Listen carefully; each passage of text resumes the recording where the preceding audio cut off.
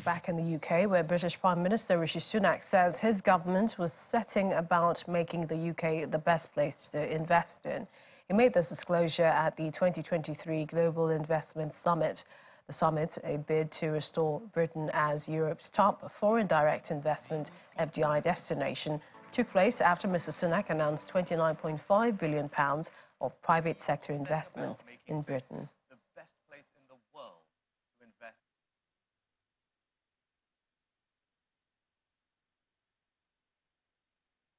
We are setting about making this the best place in the world to invest and do business.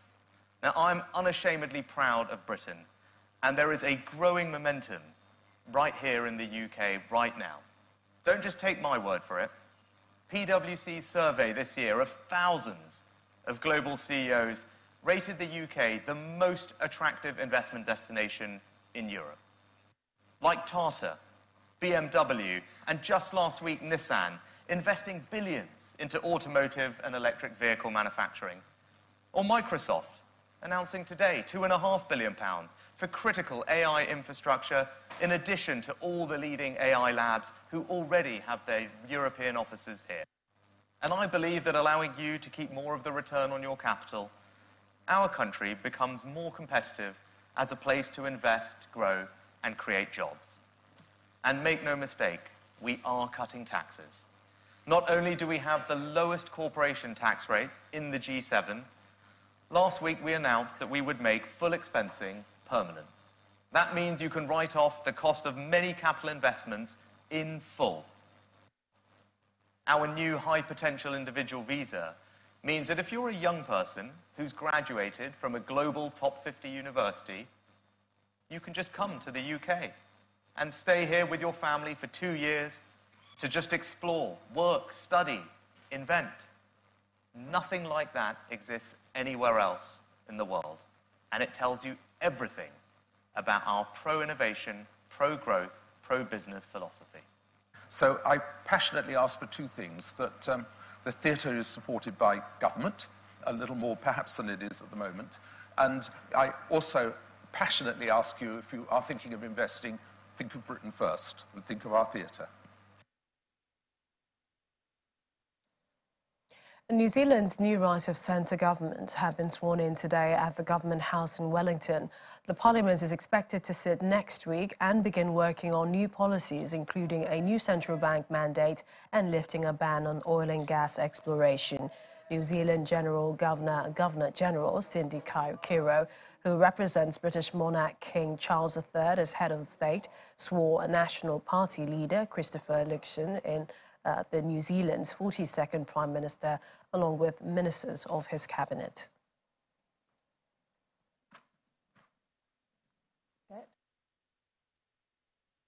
I, Christopher Mark Luxon, swear that I will be faithful and bear true allegiance to His Majesty King Charles III, his heirs and successors, according to law, so help me God.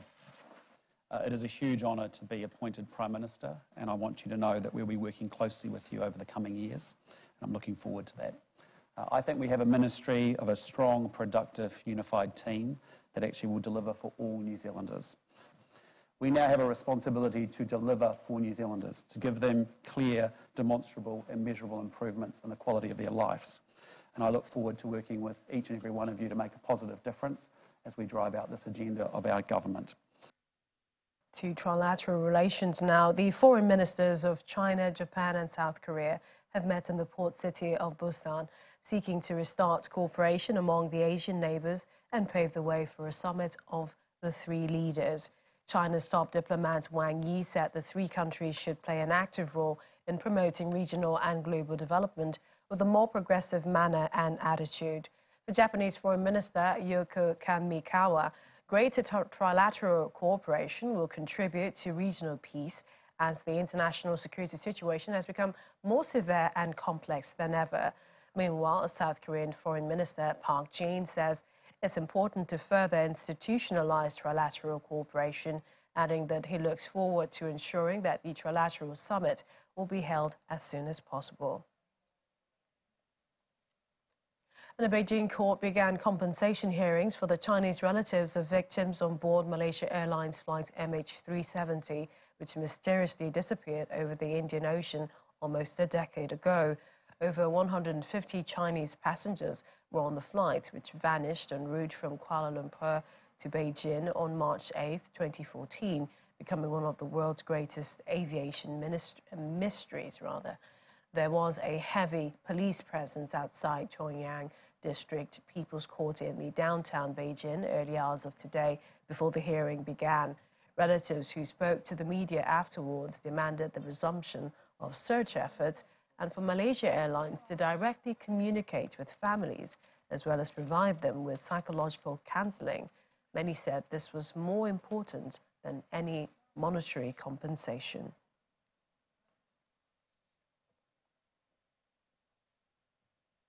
Thai police say a para-athlete and former soldier has shot his bride and 3 others before killing himself on his wedding day. 29-year-old Tatarong Suksuk and 44-year-old Kanchana Penchutek were married on Saturday in Northeast Thailand. According to reports, he left the wedding party abruptly, returned with a gun, shooting his wife, her 62-year-old mother, and 38-year-old sister. Thai media, citing what guests at the party told the police, said the couple had an argument during the party. It also reported that Chaturong had felt insecure about the age gap between him and Kanchana.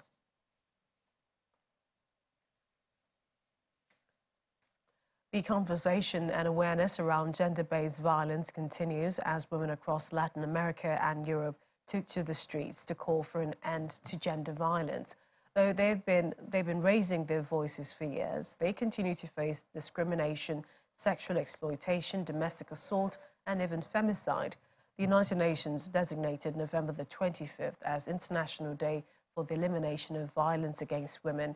Here's more in this report. Thousands of protesters gathered in Rome on Saturday to call for an end to violence against women following the death of a 22-year-old university student who was reportedly murdered by her ex-lover earlier this month. Italian lawmakers have vowed to clamp down on violence against women, backing a raft of measures to expand protection for vulnerable women at risk and prevent femicide across the country. Meanwhile, hundreds of women marched in the Peruvian capital of Lima to demand justice for victims of femicides in the country, marking the International Day of Elimination of Violence Against Women.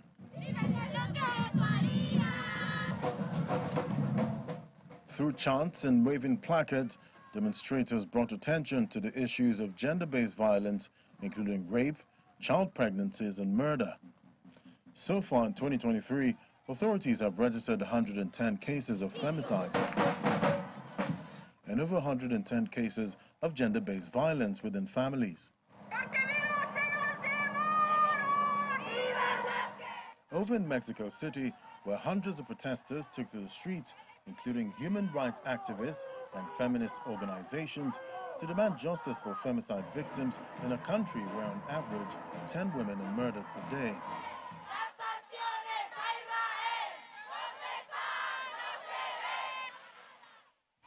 It's the same in Madrid as thousands of people march, calling for an end to violence of patriarchy and demanding affirmative action from governments.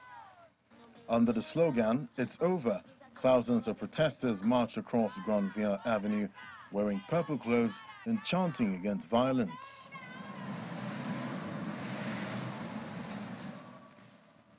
In the meantime, hundreds of Argentine women took to the streets to call for an end to gender-based violence and defend their rights to legal abortion following the election of right-wing libertarian Javier Milei, who they say posed a threat for the rights of women. This is actually a very beautiful story. Thousands of women in Brazil have been finding help in overcoming gender-related violence through an online platform that connects them to an extensive network of pro bono lawyers and therapists. Enrica Duncan is the director of a Brazilian NGO called Map of Support, which was founded in 2016 to help survivors of domestic and sexual violence. MAPA has been able to register over 12,000 volunteers, psychologists, and lawyers. And we also register women that are then connected to the demands that they decide they need. According to recent United Nations data, 19% of Latin American women between 15 and 49 were subjected to physical or sexual violence last year. And in 2021, more than 12 women per day were murdered every day.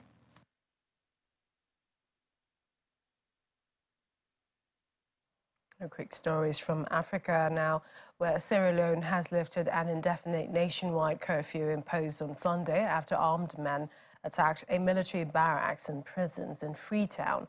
However, a new night curfew is to begin from 2100 to 600 local time every day until further notice. Local media reports normalcy in the capital with military patrols and checkpoints on the streets. A delegation from ECOWAS and the Nigerian government are expected to be in Sierra Leone in solidarity with the government. Diplomatic missions in the country as well as the Commonwealth Secretariat have also issued statements of solidarity to the government. President Julius Maada Bio addressed the nation saying most of the leaders of Sunday's unrest had been arrested and will be held accountable, and that investigation is ongoing.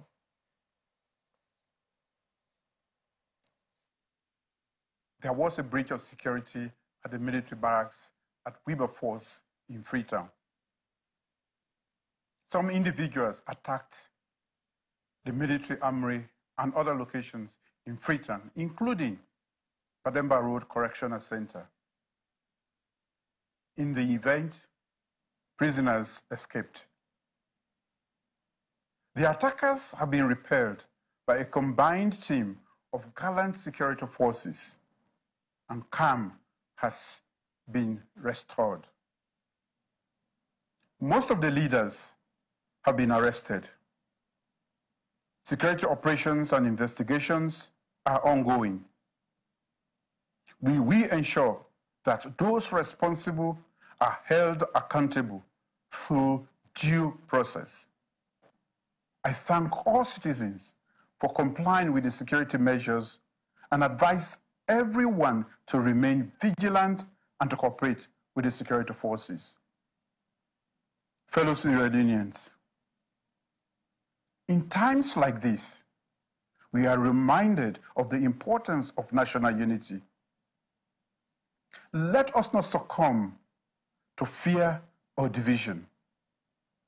Let us come together as one people, one nation. Our strength lies in our unity, and it is through solidarity that we can overcome challenges that come our way.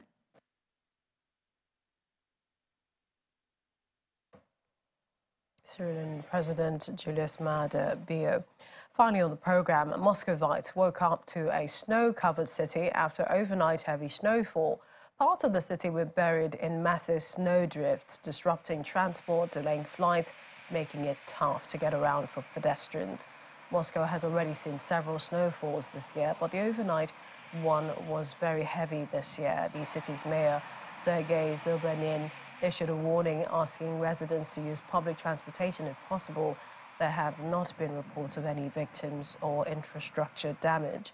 According to the weather forecast, the snowfall is expected to continue for the next 2 weeks in a row, but with lower volume.